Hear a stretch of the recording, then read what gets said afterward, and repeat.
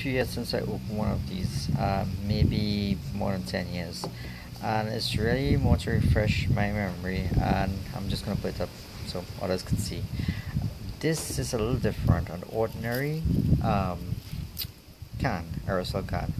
You have a propellant, you have a fluid down at the bottom, liquid, and essentially most of the times, and that propellant is on top. It pushes a straw here and comes up to the top.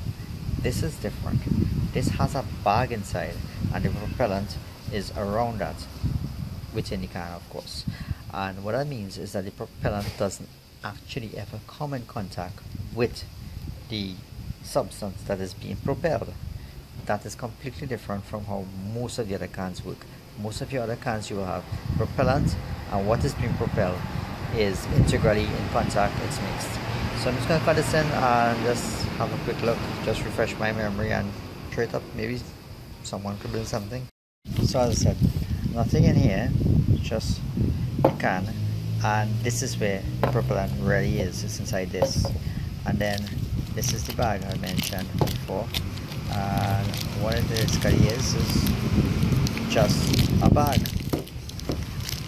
right? The propellant is not inside here, it's on the outside, and basically it squeezes this bag and squeezes the mixture in here through this. I believe the reason they have to go through this and this is because the propellant reacts with the substance being propelled, and in that case you need to isolate them. In most cases you wouldn't need to, so I think just the extra effort isn't worth it. In fact, actually it'd be counterproductive if it wasn't a gel. If it was another substance, it would basically be a little counterproductive. The liquid will not flow as well under these conditions. You wouldn't get the same kind of pressure. I think like a hack, so to make quick work of that, I mean, this is really practically negligible gauge material, so let me try to pull this out with one hand. And as I mentioned, it really is just a bag. Let me try to pull this out and then start back. One final look, haven't ripped out, so foil coating, and haven't ripped out this thing. You see the fluid in there, that's the shaving gel in there. There's a straw in here, which that's going to be a little difficult to get over one hand.